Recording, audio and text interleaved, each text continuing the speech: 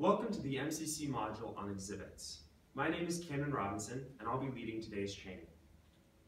Today we'll start off by talking about the role of exhibits in cases, then the kinds of exhibits you might face in a case interview. Third, we'll talk about how to analyze exhibits, and then we'll discuss 3 key tips to remember. Next, we'll move into 2 examples of exhibits. First, a quantitative question example, and second, an analytical question example. Lastly, we'll talk about how you can gain further practice on your own. The reason some case interviews include exhibits is so that firms can gauge your comfort level with data and data visualization.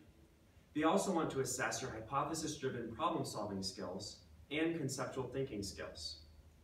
When it comes to exhibits, there are lots of different types. The first key difference in the types of exhibits is between tables and charts. Tables are simply tables of data or information, whereas charts are visualized data. These are 2 simple, straightforward examples of each category type, but some exhibits that you might get on a case can be very challenging and complex, like this one. When you're faced with a difficult, complex exhibit, the first thing is to not freak out. Be sure to take however much time you need to understand the exhibit and ask whatever questions you need to. It's helpful to remember that not every consultancy relies the same amount on exhibits in their interviews. Big 3 firms are those who use exhibits the most, and amongst them, particularly BCG emphasizes exhibits throughout the case. Moving on to a second difference among exhibits is the difference between quantitative and analytical exhibits.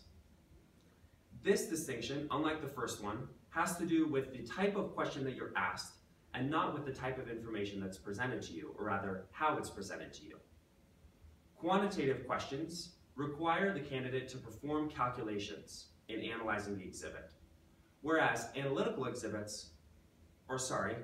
questions merely ask candidates to draw conclusions.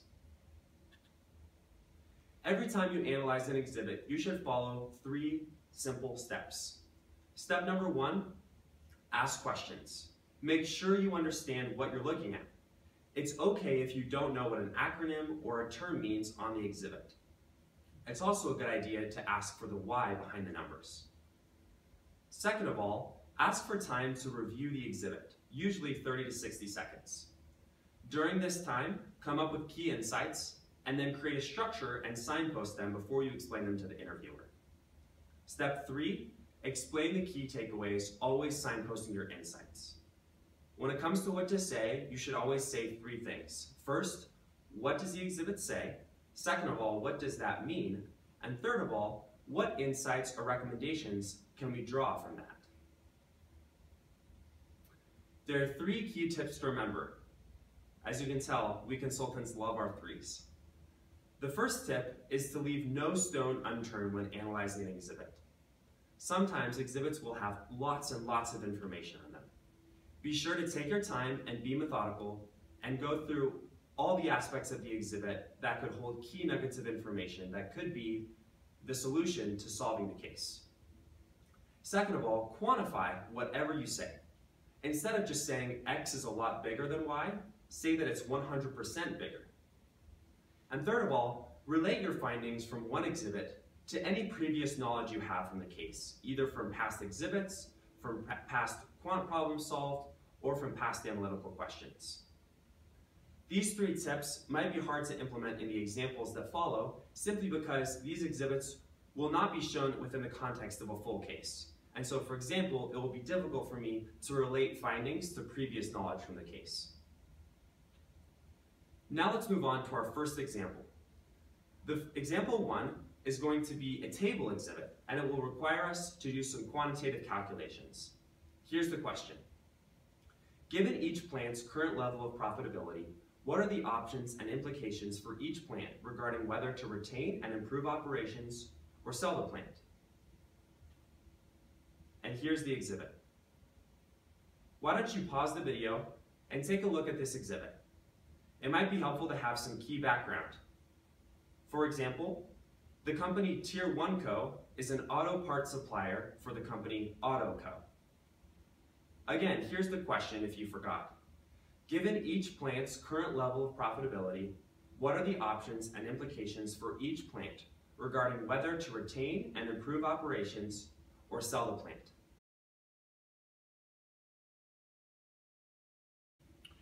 Since it's a complex question, the first thing I would do in a case is clarify the objective.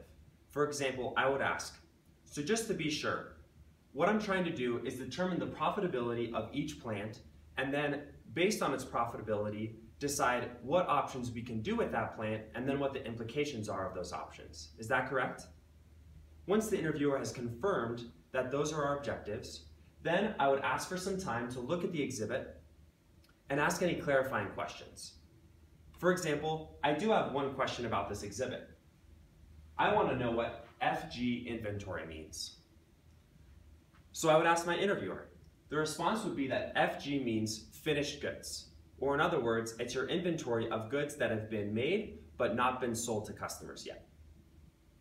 Now that I've had all my questions answered, I'm going to ask the interviewer for some time to look at the exhibit and determine my plan of attack.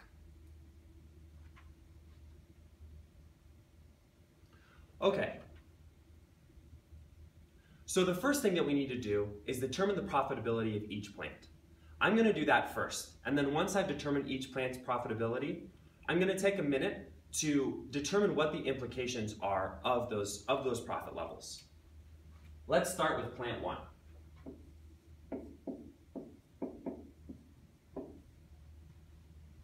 To determine profitability, I'm going to take total revenue, which I can find by multiplying revenue times volume, and then subtract from that both the variable costs and fixed costs. Thankfully, it looks like both variable costs and fixed costs are in costs per part, which means that I can create a profit margin for each good and then multiply that by the volume, which will help me save time. So for plant 1, we have our revenue per part of $14. Then from that, we would subtract our variable costs, which are $5 plus $4 plus $2, or $11 total. And then our fixed costs, which are $2. That gives us a total profit margin of $1 per part. Now, to find total profit in a given year, we just need to multiply the revenue per part, the profit per part, times the number of parts sold. And note that the number of parts sold is in thousands. And so the profit for plant 1 is not 15,000, but 15 million. Now I'm going to follow an identical process for the remaining plants 2 and 3.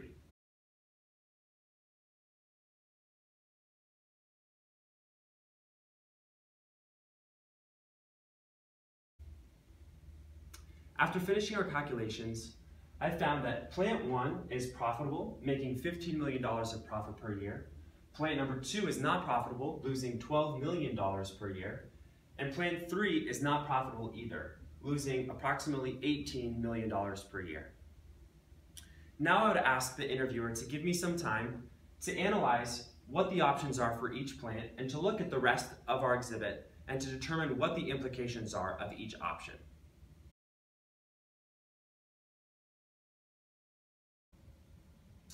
Now I'm going to go plant by plant and talk about what the options are for each plant and what the implications of those options are for our client. The first plant is profitable, making $15 million a year. That means that our client can either choose to let this plant remain operational or they can sell the plant. The implications of either one of these, one key implication of these options is that the variable costs are currently above the industry standard. So if the plant is going to be kept open, operational improvements will need to be made. Since the labor there is also unionized, that means there could be potential union labor-related issues. Plant number 2 is not profitable, losing $12 million a year.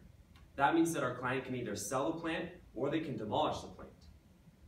Demolition is probable because this plant isn't even covering their variable costs. Additionally, the plant is located in Mexico, which could impact the sale. And while the sale could be favorable,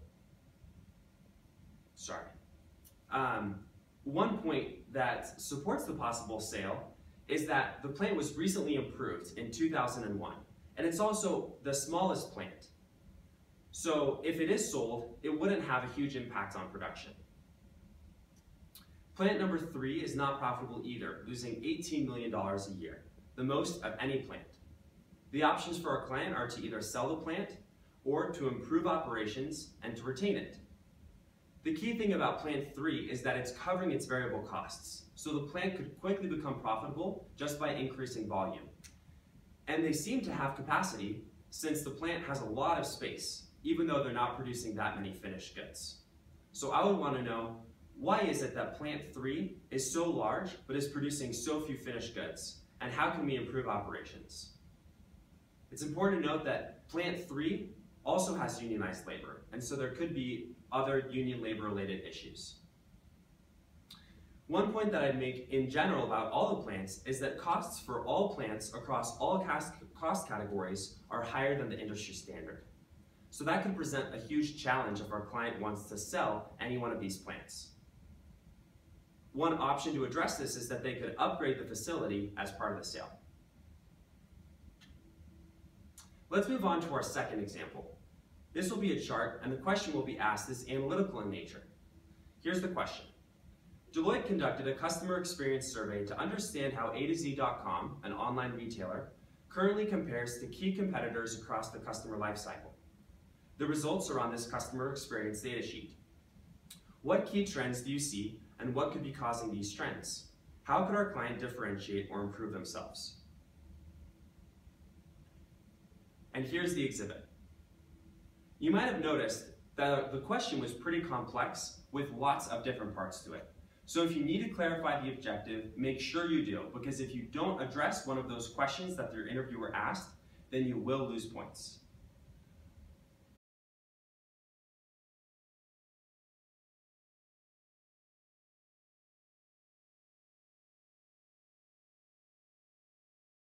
If I were being given this case, this is something like what I would write on my paper before explaining my answer to the interviewer. I would start by saying, the first question you asked is what are the key trends and causes of those trends? I have broken down key trends into 3 different categories: strengths, adequacies, and weaknesses. Strengths are the things that our client is doing really well, and the stage in which they're excelling is customer attraction. In fact, they are consistently doing better than the competition across all the different categories within customer attraction. One of the reasons for this could be their first-time purchase coupon. The client's strong acquisition could be due to this immediate incentive for purchase. Where our client is adequate is in the middle stage with customer acquisition. But their biggest weaknesses tend to be in the later stages of the customer life cycle, involving post-purchase service and loyalty efforts. That's a big problem, because if a customer has just one frustrating experience with a brand or company, then customers may not return. And so the reason that our client may be lagging in the later stages of the customer life cycle is simply a lack of focus, a lack of resources in those areas, or a lack of expertise. The second question that was asked was, how can our client differentiate or improve? To differentiate or improve, our client can either strengthen its weaknesses or strengthen its strengths. I would suggest that first we strengthen our weaknesses. And to do that, the client should focus on initiatives that engender loyalty and generate repeat business.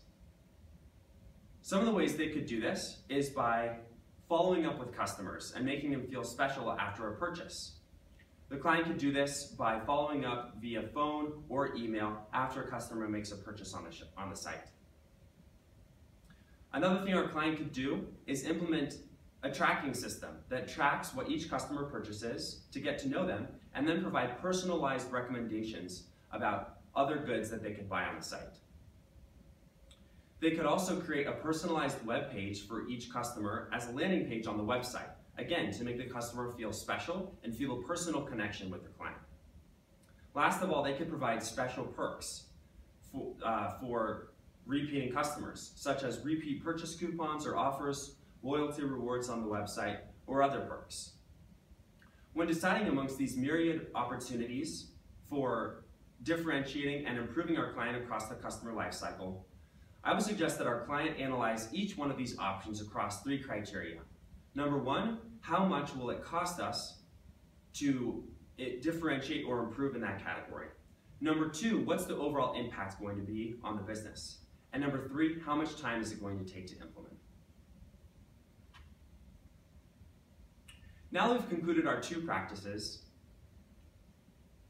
Now we've concluded our 2 examples, let's talk about where you can go to get more practice. One of the best resources is company websites. For example, McKinsey.com, Bain.com, BCG.com, where they have practice cases, many of which have exhibits. You can also read articles that the consultancy publishes online, or look in newspapers such as the New York Times, Economist, Bloomberg, or any other publication that discusses what's going on in the business world. The last and probably best resource is doing cases with actual consultants. I found that cases with good exhibits are often the hardest ones to come by among BYU students. But sometimes consultants at these firms have cases with really challenging exhibits that will force you to stretch your skills and learn. Thank you.